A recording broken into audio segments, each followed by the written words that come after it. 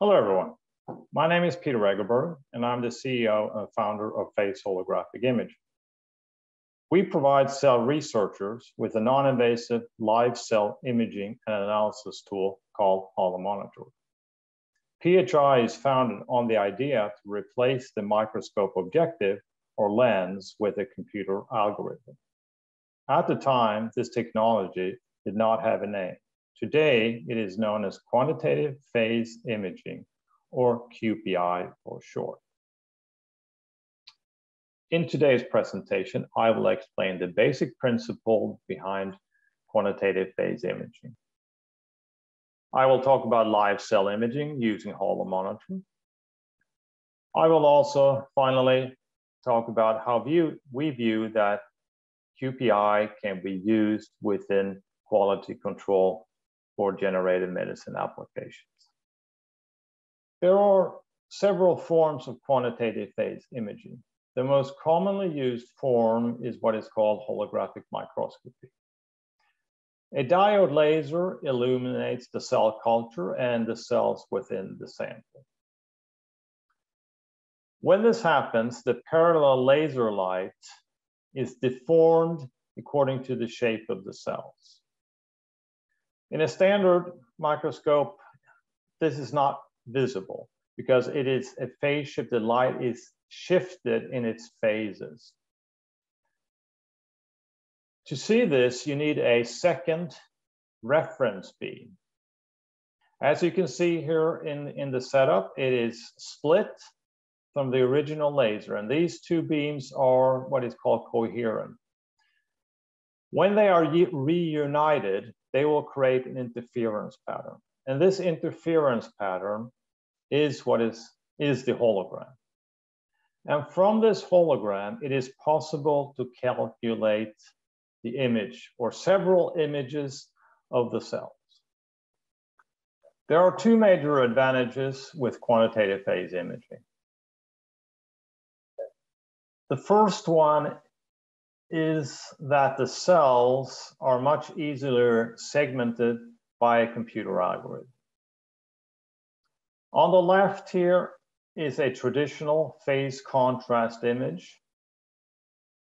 And the light intensity across or through this line, over this line, is plotted here. And as you can see, it's difficult to tell where does the cell begin or end when you go across this profile. When you look at the quantitative phase image, it looks quite differently. As you can see here in the corresponding plot, the cells are very easily identified when you follow the image intensity profile. And below, the 3D image that you're seeing up here is plotted. And you can see that you can quite easily identify the individual cells as peaks in this image here. However, if you move over to the phase contrast image, I mean, it is a mess, simply.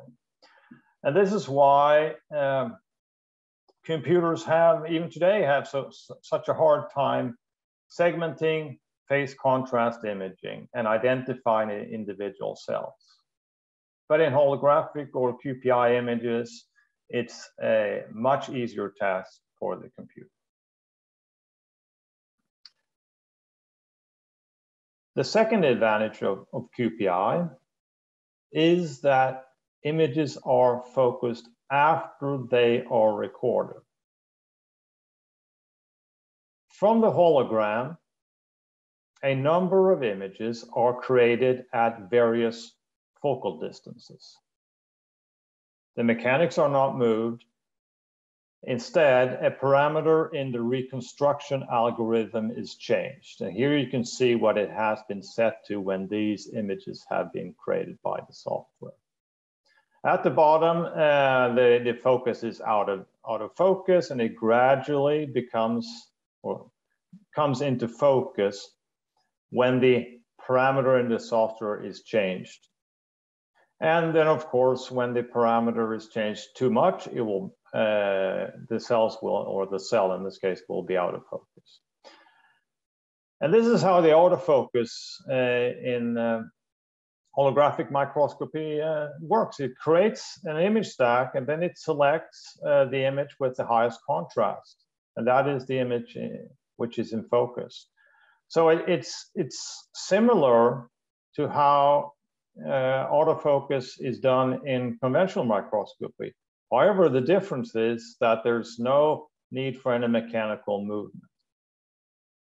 Effectively, this creates a focal depth which is approximately or up to 100 times deeper or greater than in traditional microscopy. And this is a tremendous advantage. One of the issues with traditional microscopy and why I really got interested in holographic microscopy was because of the many difficulties you have with the very shallow focal depth at high magnification. HoloMonitor exploits these advantages to create around-the-clock single-cell imaging and analysis on a population level. The system is completely non-invasive and operates inside a cell incubator. The system is equipped with a motorized stage, which allows it to image in multiple positions in multiple cell culture vessels. There is also various samples holders to allow to be compatible with various cell culture formats. Everything is controlled from the software, which creates the time-lapse images that are analyzed by the software to provide data and results for the customer. The customer typically interacts with the instrument through the software. The instrument itself, as it's in the incubator, it's in the dark most of the time, and it's controlled by the users from the user interface. In this particular case, it's our customer at University of Bergen who have put together a HoloMonitor control room. And here on the screen, you see one time lapse of some individual. I think it's actually a smaller organoid. And on the left here is a wound healing experiment where you see some of the cells have been starting to migrate over to the other side. The time-lapse movies created by HoloMonitor contains an enormous amount of information. The key to harvest this information is to track the cells. Because the cells are easily identifiable in the holographic images, it's possible to automate the cell tracking. Once tracked, it's possible to study cell division rate, how cells transform, and how they change morphology over time. On the left, you see a cell which curls up and divides into two daughter cells. As the cells have been tracked, we can study the cell movement of first the mother cell and then the two daughter cells which take off in separate directions. We can also study the cell morphology, in this case, the cell volume of the cells. Here you have the mother cell and the two daughter cells after division. Now, it's also possible to create a cell tree to quantify, for instance, cell division. Now, if we quantify this for a large number of cells and cellular events, and feed this into a machine learning algorithm, it would be possible to actually characterize whether a sample has sufficient quality to move further down in the process chain.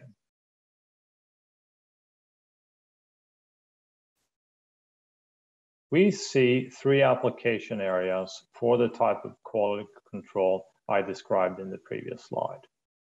Firstly, when the sample is extracted from the patient.